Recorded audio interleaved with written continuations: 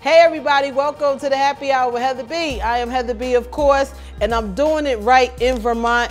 Even though Vermont can be known for being freezy and cold, it is beautiful out there right now. I'm loving it, and I want to bring you the drink recipes that I've been creating while I was up here.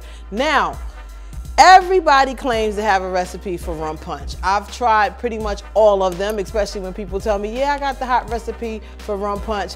I have a recipe for you that you can do at home. Your friends will love it, and it'll take less than 5 minutes. Check it out. All right, you're gonna get you a glass and make sure it's a nice tall glass. Get you some ice, some fresh fruit. I'm using pineapple, I'm using strawberry. I'm putting it right there, and I'm gonna add some ice right to it. I'm grabbing that Captain Morgan's rum. They have pineapple, they have coconut, they have grapefruit. I'm using the pineapple and coconut today, and I'm gonna start building my rum punch. Pineapple first, okay? Then I'm going with the coconut rum. It is so good. And what I love about these coconut rums and the pineapple rums and the flavored ones by Captain Morgan, they stand alone. You could just have a shot of it and it works perfectly if you want to get your quick little buzz on. All right, so I got the pineapple, the coconut, and now I'm trying these 99 bananas. I love it. We were just having a discussion about 99 bananas last night. It's so good. Add a drop of it right in there to bring you some more of those island flavors. Peach schnapps. You can buy pretty much at any brand, but I like this brand here since I mix it so much. I'm gonna add that right in there as well. And cherry liqueur. Now you have to be careful using cherry liqueur, and here's why. A lot of times if you pour too much of it, it can sort of taste like cough syrup. So you want a little bit of cherry flavor and to add it to your drink sometimes for color, but don't use too much. So you'll just watch me add a little bit right there. And if you add of it, you could also use those red cherries that you find in the jar. Add some of that juice in there as well, but this one has alcohol to it. For my juice and for my mixer, I took peach nectar and pineapple nectar and I mixed it all together.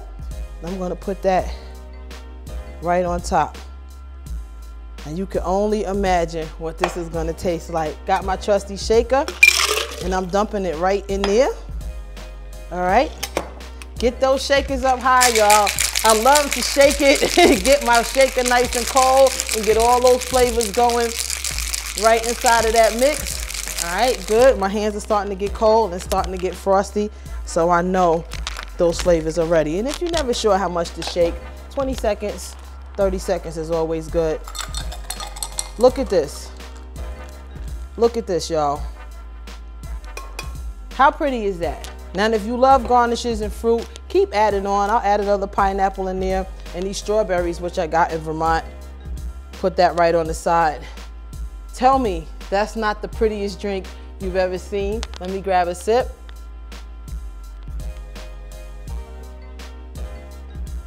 This is everything. This is pineapple, this is strawberry, this is cherry, this is coconut, it's peach, it's banana. Do this at home, citizens, and hit me up at the Happy Hour WHB on Instagram, hashtag the Happy Hour with Heather B, and keep going to the website. I love it. I love hearing your comments at thehappyhourwithheatherb.com for more drink recipes.